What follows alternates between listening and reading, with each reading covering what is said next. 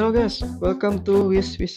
Kali ini kita akan kembali memainkan game Dentures and Demons 2. Nah, sebelumnya kita sudah berhasil untuk menyelamatkan si Emilio ya. Dia sudah menjadi baik katanya seperti itu.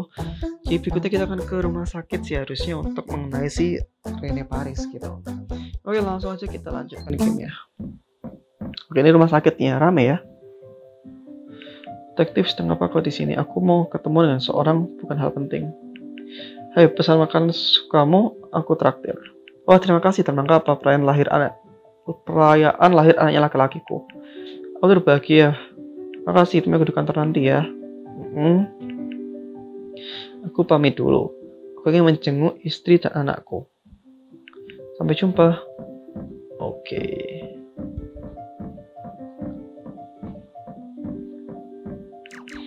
Angkat tanganmu, orang jahat. Hah? Aku bilang angkat tanganmu. Pergilah, nak, aku tak punya waktu kau main-main. Angkat tangan. Enggak. Aku benci kau. Aku juga benci pistol mainan bedung itu. Dan aku benci mantelmu. Benci mantel. Oh, ini bosnya Junior nggak sih, guys? Seperti dejavu. Iya kan, bosnya Junior di pertama yang dia gak suka mantelnya gitu. Tak lama kemudian.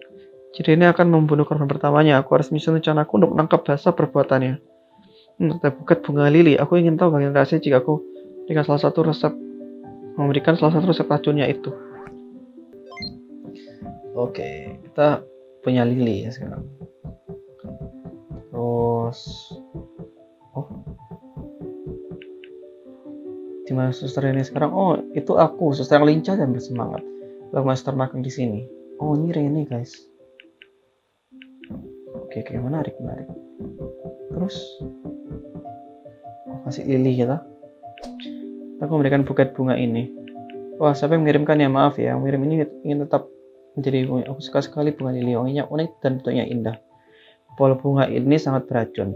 Sama si wanita lembut tapi mematikan ketika mereka harus melindungi diri mereka sendiri. Kau tahu banyak sebelum gitu, botanis sudah menjadi passionku sejak lama. Walau profesor di kelas biologi membuatku membencinya. Kita lihat seperti pembunuh, apa yang salah menilainya. Tergantung, kau saja mati dikebab-kebab. Oke. Kalau aku belum mati, aku mau jadi korban dia selanjutnya. Kalau ada tanya tentang pasien di sini untuk mengetahui siapa kira-kira korban berikutnya. Oke, sini dulu ya. Maaf, penjemputnya cuma boleh satu orang sekali masuk. Oh, ini misi mas, boleh aku masuk duluan. Lihat betapa cantiknya gadis itu. Nomor itu nomor 25, nomor 2. Namun luar biasa. Bukan, itu nenekku. Seorang wanita cantik dari Aceh itu yang pakai baju corak bunga. Tak bisa melihatnya, layar HP ini terlalu sempit. Selama hidupku tak akan cukup untuk menyatakan perasaan sayangku padanya. Bunga lili padanya. Jadikan aku bunga itu dan kau boleh masuk duluan. Bunga lili. Ya, ketemu tak kasih bunga lilinya. Sepertinya aku mengacaukan lini masa. Karena kau saya tahu, saya jelasin. Aku harus mengambil bunga lili yang aku beri pada Reene. Nah aja kita bisa mengatasi itu. Ayo cari ruang ganti dan ambil buket bunganya kembali. Oke.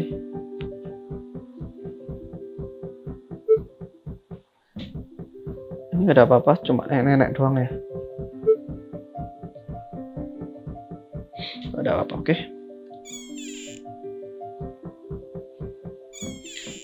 Ini, ada bunga. Tapi bukan yang kita cari ya, itu kayaknya.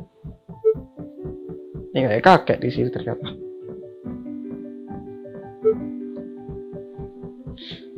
Oke. Tidak apa-apa, kita ke sini sekarang. Locker room ini ya. Ini lockernya Paris. Apa kombinasi angka gembok ini? Pakai aku buka lockernya. Fokuslah Wishes. Ya aku tak ingat. Kenapa sih? Aku rasa aku harus mainkan dari sedimen yang pertama untuk mengetahui kombinasi angkanya. Itu pasti ada cara lain. Aduh, lupa guys kombinasinya. Bentar, ini kayaknya kayak aku tahu deh. Apa aja? Suntik, celana dalam, kaos kaki. Suntik, celana dalam, kaos kaki. Kayaknya jumlahnya deh guys.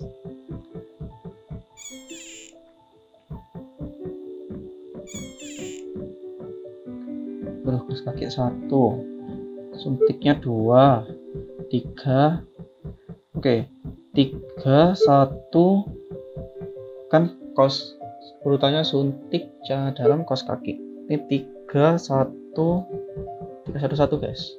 Oke, 311, 311, 311, 4, 1, 422, 422, 522, 6, 7, 8, 22. Oke, 822.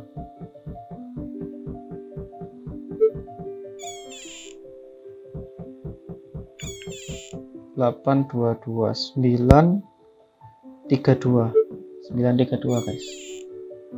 Kita coba ya.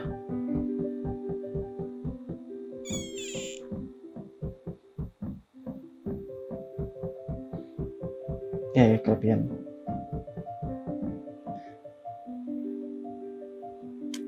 932.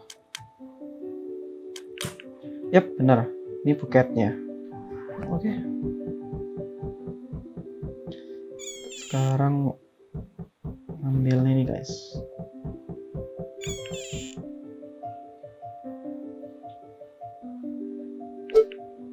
Oke. Tadi katakan kalimat yang kau katakan padaku tadi. Hicks, kata-kata semua hidupku tak akan cukup untuk menyatakan perasaan sayangku padamu.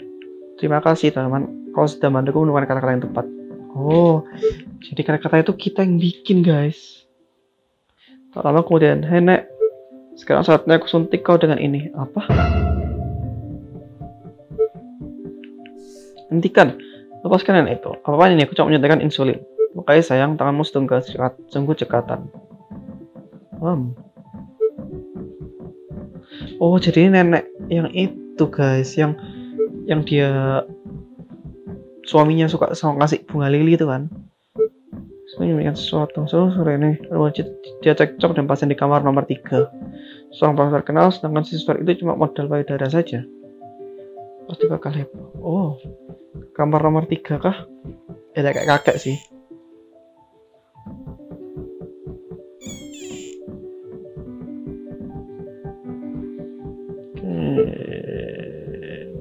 Gak ada apa-apa.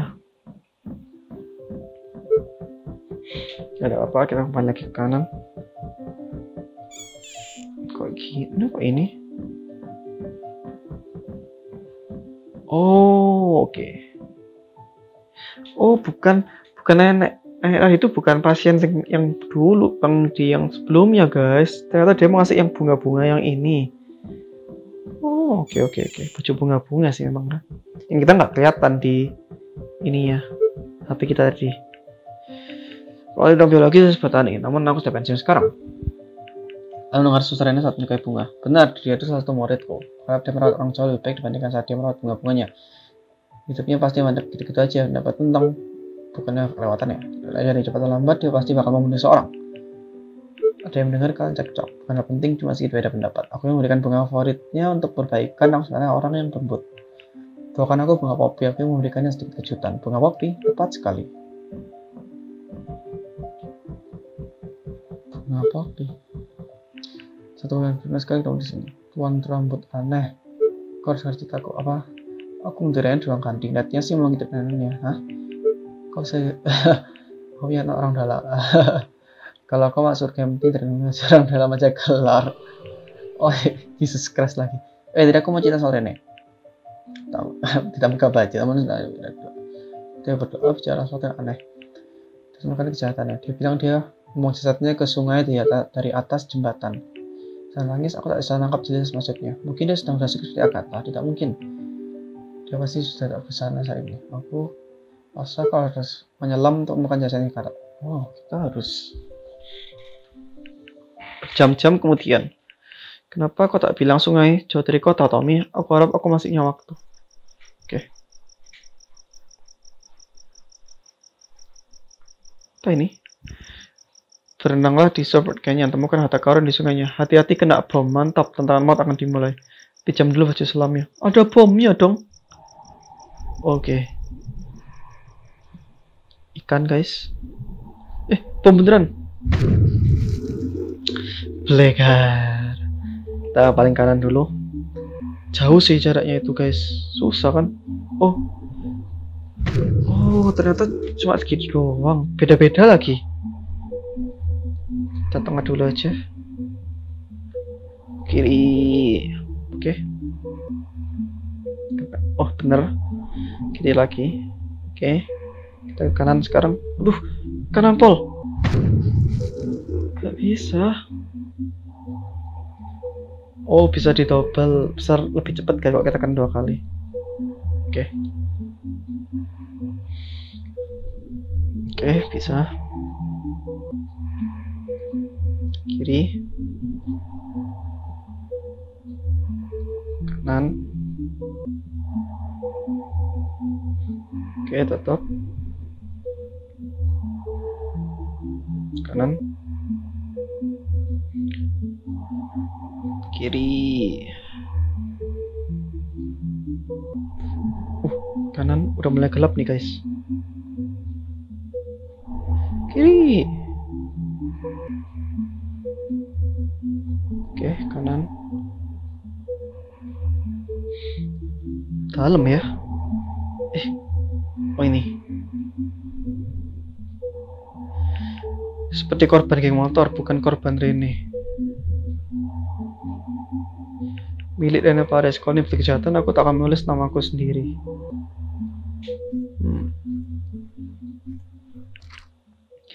Kau mati gara-gara ulahku. Semoga kau menemukan kedamaian di dasar sungai bersama tumbuhan akuatik di bawah sini. Memiliki taman indah sepertimu lagi. Bangga waktu aja aku di sini. Cuma tanaman guys. Terima kasih loh. Tommy harus info tak ada gunanya. Soalnya aku kira dia ombang putih kesehatan di sana. Aku harus membuat keputusan sambil jalan, tapi baik-baik. Percaya Profesor atau Reene? Profesor aja deh. Aku beri bunga popinya kepada Profesor. Kemudian aku sembunyi untuk menangkap bahasa Reene. Ini bunganya popinya. Terima kasih anak muda. Sekarang aku bisa menyiapkan jutaan gitu untuk Reene. Sembunyi. Terus kita gimana? Ini. Sembunyi di sini. Oke, kita sembunyi guys. Reene pasti akan menyukai kejutan dariku ini. Efek ekstra bunga popi untuk membiusnya. Dan ketika dia tak sadar, bangun bisa, ada apa? Dimana kau Tony? Tonya, aku sedang dengarmu tapi tak salah tujuanmu. Gelap sekali. Rasa kau sedang. Ini pasti sih guys. Sudah berjam-jam aku tak sadar. Kau bersembunyi di sini bukan ide yang bagus. Dimana salah kan hari ini? Kau tak perlu ditanya. Bisa aku bilang kakek tua itu pantas mati. Ini menjadi jahat. Kau tak paham lagi arti jahat yang sebenarnya. Ini sudah bukan yang kita kenal barusan. Aku gagal. Sekarang aku akan membentuk sektinya. Kita masih bisa mencegahnya. Kau harus menghentikan Manli loh. Tanpa pemimpinnya, sekte itu tak akan berbentuk. Salah ya guys yang lain ya.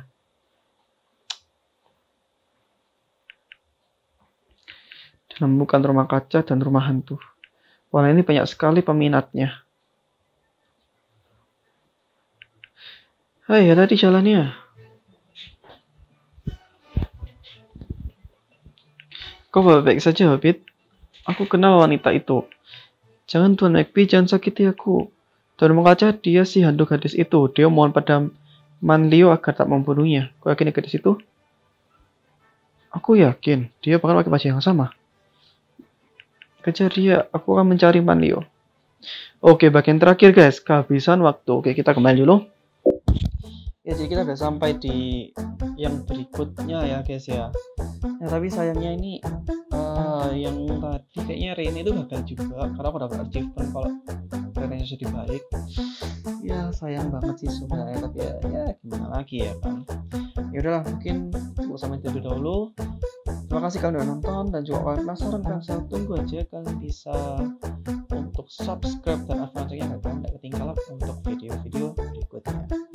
Alright guys, thank you. Always wish the best for you. Always team night and peace. Bye bye.